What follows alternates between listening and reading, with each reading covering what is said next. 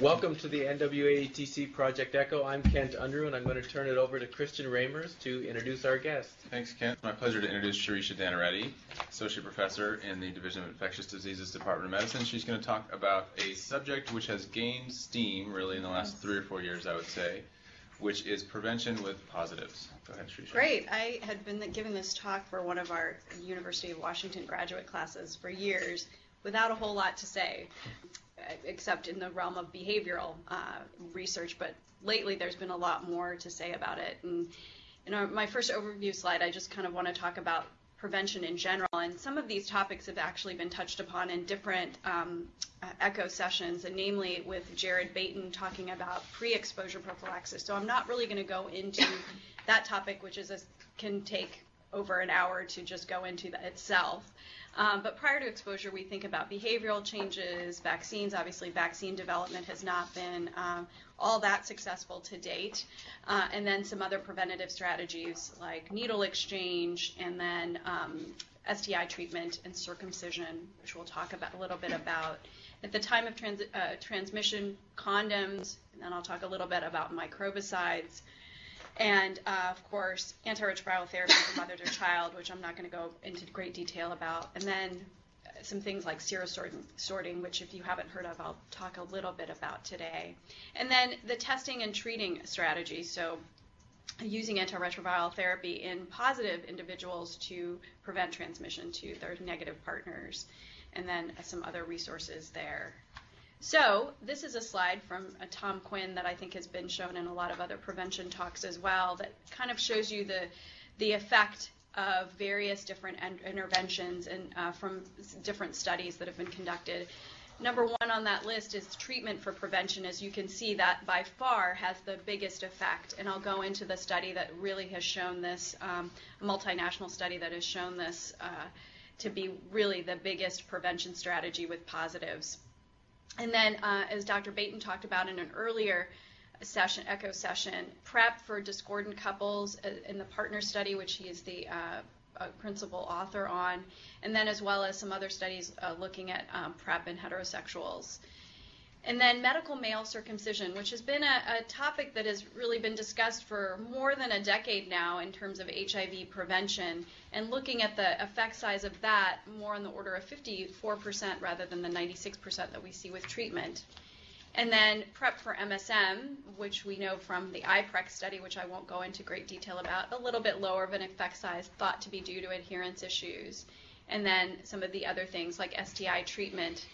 In this one study, however, we know that other studies have not shown the same benefit of treatment, for instance, of HSV co-infection. And then microbicides, which I'll talk a little bit about, which have been originally promising with this Caprices study, and unfortunately more recent studies have not borne out the same results.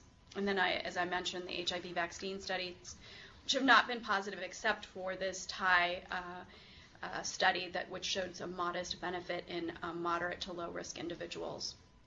Okay, so what we know about transmission of HIV and from positive to negative individuals is really that the viral load matters, which is why antiretroviral therapy is so important for treatment of the individual, not only for their own health, but also to decrease the risk of transmission to others. And this was a very famous study by Tom Quinn also that showed that direct association between viral load and risk of transmission to the uninfected partner. So, as I mentioned, ART for prevention. This is the big topic as we move towards treating everybody and testing and treating everybody. This is probably going to be our biggest impact in terms of preventative strategies, as you could see from that first overview slide. So this is the main study that has come out for ART for prevention. There's two of them.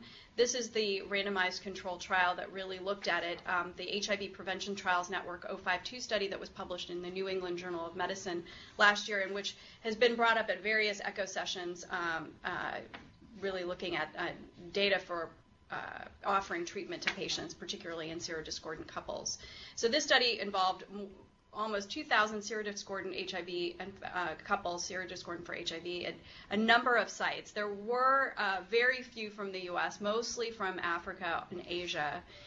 13 sites in total, and they looked at individuals who didn't really meet the criteria for treatment otherwise by WHO criteria of relatively high CD4 counts with 350 to 550. Of course, they all received the usual counseling. And there was also genetic analysis to make sure that the transmissions that did occur were linked transmissions, as people do have partnerships outside of their married couple or their stable partner. So what did it show?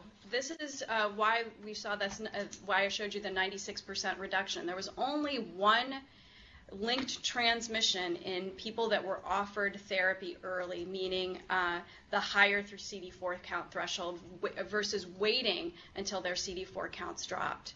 And as you can see, there was one transmission versus 27 linked transmissions. And not only was there a benefit for decreased transmission, there was also a benefit to the person getting HIV therapy, and that's in that their health was overall improved. Namely, there was less risk of TB infection, particularly in TB endemic areas. So not only a direct benefit to the patient, but also to their serodiscordant partner. Similarly, there was a study by Deborah Donnell and Jared Baton that showed in their HSV HIV co-infected study, the partner study that showed that treating people with ART did show a significant reduction in transmission to their negative partner, again on the order of greater than 90%, as in this study. So the conclusion is that early initiation of antiretroviral therapy reduced the rates of sexual transmission and clinical events, such as TB, indicating both the personal and public health benefits for therapy. So this really moved into the realm of why we want to treat everybody, and not only for the direct benefits of the patient, but also from a population level and to decrease HIV rates as a whole. So we know that treatment is good. We want to get everybody on treatment. So what are the other modalities that could add to this strategy? And so people are looking at more than just one strategy. For instance, in particularly resource-limited areas where there may not be readily available access to ART, what are some other strategies that have been implemented? This is a picture from the UNAIDS website that shows an area in Africa where they're doing medical male circumcisions to prevent transmission of HIV.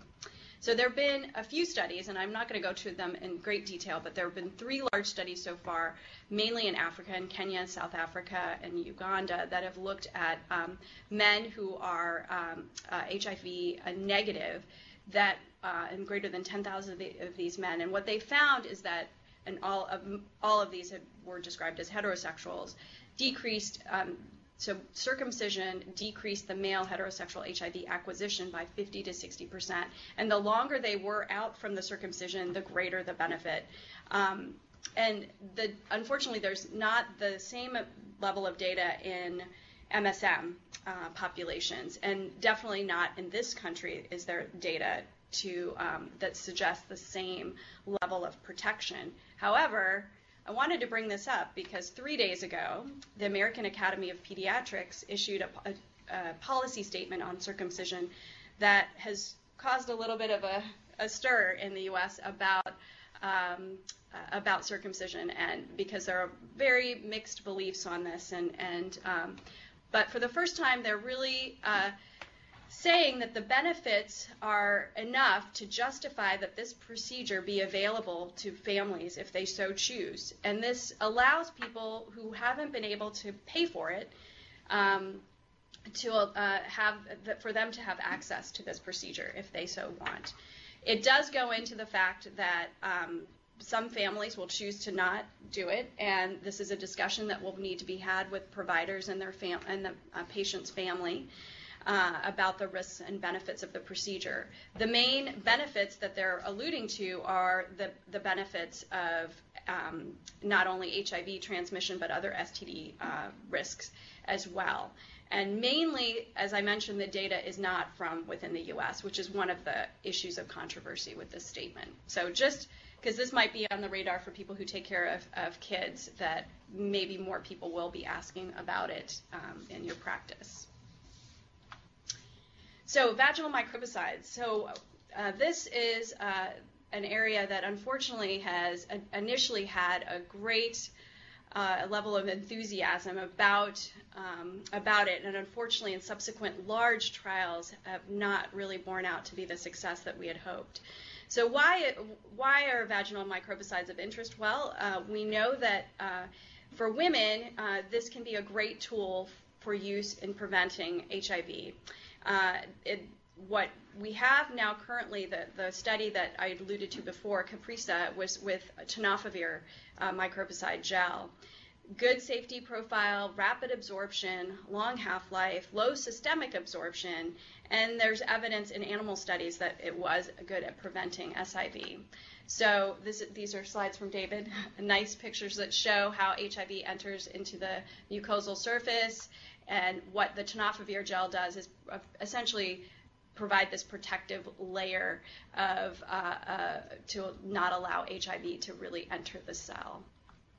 So the CAPRISA study, which came out in 2010 and published in Science, was a randomized placebo-controlled trial that was conducted in Africa in mainly young women who were sexually active, high risk but not HIV infected, and what they had to do was either they would apply the gel before sex or immediately after sex. And they followed up with 30 months in this, and they either got the gel or placebo. And what they found was that there was a 39% reduction of HIV incident rates in those women that used the tenofovir gel versus placebo. As with the IPREX study, which Dr. Baton had talked about, really the efficacy related to adherence, which is going to be the issue with a lot of our prevention interventions, is that if they don't take the medication, it's not going to work. And that's what you see here, that for high adherers, there was over a 50% reduction versus the low adherers, where there was only a 28% reduction. What I talked about before with the other studies that have come out since that time, so there was the FemPrep study, which was stopped early due to lack of efficacy, and now also the VOICE study, which is also a microbicide study that was also stopped due to lack of efficacy. But that also included a tenofovir and Truvada arm, same as FemPrep, and it doesn't seem that those that in women in those studies that PrEP really worked well. And there are a lot of theories as to why that is. Likely adherence plays a big factor in the lack of efficacy. So conclusion from the CAPRISA study was that tenofovir gel can reduce HIV incident rates and HIV acquisition if used. And lastly, I just wanted to go through what we can do on a daily basis in our clinic for those who we already take care of that are positive, and really prevention messages, which I think should be part of our routine health care. So incorporating prevention into care, there's actually a lot of literature around this, and there's even a whole curriculum called Prevention with Positives and Ask, Screen, Intervene.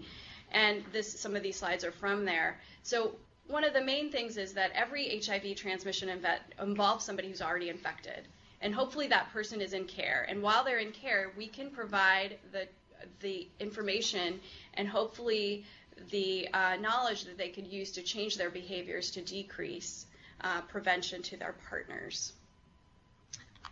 So prevention counseling focused on risk reduction. We want to incorporate risk reduction counseling into all of our visits about STD counseling, drug and alcohol, which can also facilitate high-risk behaviors. And we want to do that risk assessment really every time the patient comes in, if possible, for their routine health care. Acknowledge and support steps if they're already positive steps that have already made. And one of the things that I always tell students and residents that rotate in the clinic is to really try to avoid being judgmental, because patients aren't going to tell you that they're doing risky behavior if they don't trust you or they don't feel comfortable telling you about this behavior. And then there are some real misconceptions about HIV and risk. Christian was just telling me at the IAS conference that someone stood up and said, oh, well, now that we use ART for prevention, that means we don't have to use condoms anymore, right? And that could really change the sexual practices amongst MSM in our community if they think, oh, well, I'm already on ART. I don't need to use condoms now. So really trying to make sure that patients understand that there's still risks involved. And then, and this is basically just talking with your patients and coming up with plans for safer behavior. And of course, not everything works for every patient, and so we really need to be flexible and think about what works for our patients, and that's what we kind of focus on in our echo sessions anyway. So some of the other things that I'll briefly touch on here are disclosure. You want to make sure that patients are disclosing their HIV status to their sexual partners. That's really, really critical. There are some other things that patients do like serosorting, meaning that they tell you that they're only having sex with other HIV-infected individuals to reduce the risk of spreading it to non-HIV infected individuals. However, there is some problem with that because sometimes it's called sero-guessing because you don't know. And some patients say, well, I was in a bathhouse having sex and I just assumed that my partner, the person I had sex with, was positive because why else would they be in a bathhouse having sex? Whereas someone I'll see for PEP, for post-exposure prophylaxis, who was in a bathhouse and subsequently found out that they had sex with someone who's positive, says, well, I just assumed that they would tell me if they're positive. So clearly some misconceptions on both sides. And then there's also seropositioning, knowing that if you're a receptive partner, there's a higher risk. So if you're positive, you being only being the receptive partner and the negative person being the insertive partner. Obviously, these are not 100% efficacious, and there's still transmission that occurs. So serosorting, just some data about that, that it is an imperfect strategy, partly because there's the lack of knowledge about someone's status and may not be disclosing their status, or they may not even know that they have HIV. They may have acute or be in the acute phase of infection or not have been tested. And so really, it's an imperfect strategy, and it doesn't prevent other bacterial STDs. So just to summarize, briefly, there are a lot of tools that we can use for prevention. I think the main thing to come away from is that antiretroviral therapy is really the key prevention tool in our armamentarium. But alongside that, we should still be doing counseling and assessing for need for behavioral changes, and then possibly circumcision and maybe microbicides in the past for prevention. All right, thank you.